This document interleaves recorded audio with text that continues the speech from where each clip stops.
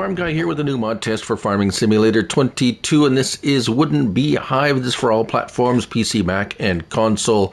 I'm on PS5 here on Rockcrawl to test these two BeeHives out. This is by Puma 145. It is 5.55 megabytes to download.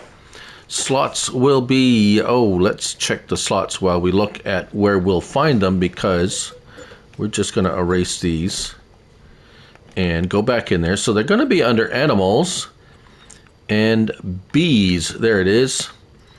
And 6 slots each. The wooden BeeHive, $30,000. It's the larger, and then the smaller is the small wooden BeeHive at $20,000. So what we're going to do in order to test these as accurately as possible, we're going to buy this one.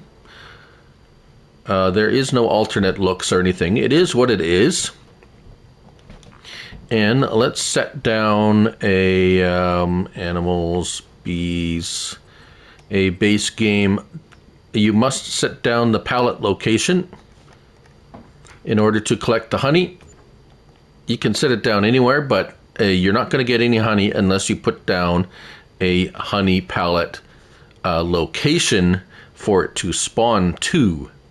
Right, so I have noticed since some recent updates we never see any bees anymore, oddly enough.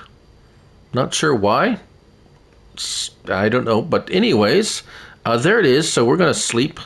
We're going to go sleep overnight. It says, the information says daily upkeep is $20 and $30. $30 for the large one, $20 for the small. And honey per day, 300 for the small, 500 liters per day for the big one. So we're going to test that out first with the big one and then the small one. So we'll see you in a bit. All right, so it is now January at 7 o'clock in the morning.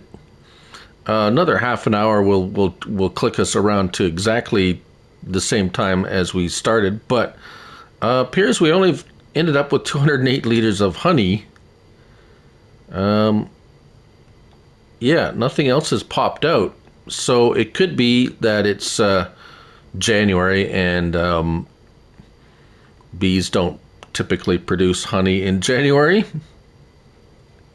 As you can see, if we go to the wooden BeeHive, the range of 1,000 meters. So that's cool that we can get that information by looking at it. So putting this aside, not sure what other factors contribute. I don't play with bees much, but that is my result going from December to January. So the time of year could be a factor. I'm not going to I'm not going to ding it for that. It's possibly something that I'm doing. So here we go. Here is the small wooden BeeHive. We're going to place that down. And that one has a range of 500 meters. So a little bit of information that I do know is if you place these close to certain crops such as sunflowers or canola, it will increase your crop yield within that range of 500 meters in a circle around the BeeHive. So if you place this close to a sunflower crop, the crop within that 500 meters is supposed to get, I think it's 2% increase in productivity, yield, that is. So have I tested that? No, some others have tested it.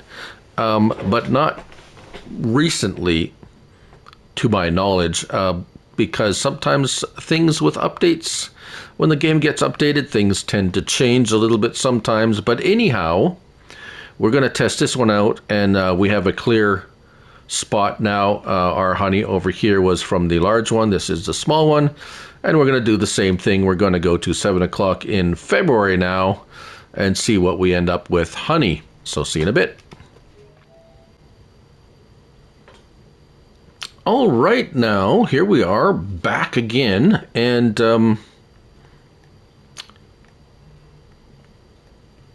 next day, and we have 125 liters of honey. So according to the results here, we have 125 and 208, so roughly half, kind of roughly half.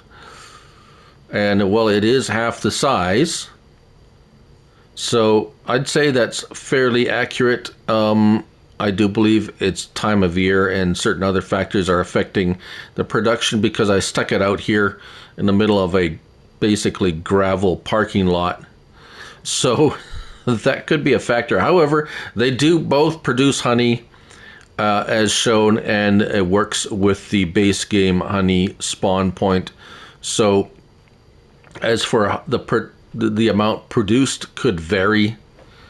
But there you go. That's the wooden BeeHive by Puma 145. 5.55 megabytes to download and 6 slots each on console. Thank you all for watching. I'm Looney Farm Guy, and remember, it's only a game, so till next time, bye for now.